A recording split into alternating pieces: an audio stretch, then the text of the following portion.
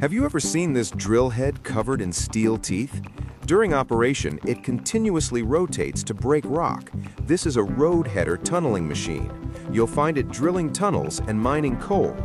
Its front drill head surface is installed with tooth-like metal particles that can easily grind and pulverize rock.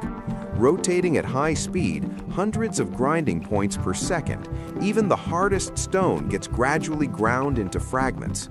Throughout the entire rotary cutting process, excavated rock fragments are directly swept by the scraper conveyor below onto the conveyor belt, quickly transported out of the tunnel, and the work area is promptly cleared to avoid affecting subsequent excavation.